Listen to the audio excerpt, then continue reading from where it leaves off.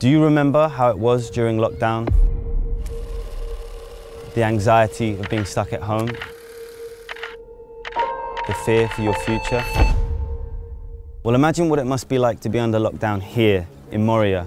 Thousands of people crammed together in unhygienic conditions, having to queue for food, for the toilet, to wash your hands, and on top of that, no security, no privacy, and nowhere to hide.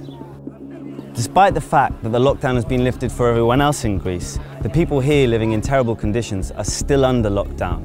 And what's the reason? There is no reason. There have been 0 cases of COVID-19 in the camps here, yet the people are still locked up.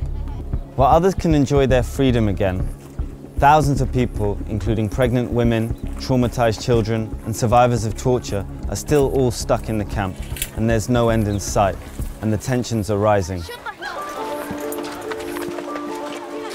Our patients' mental health is deteriorating, and they are afraid.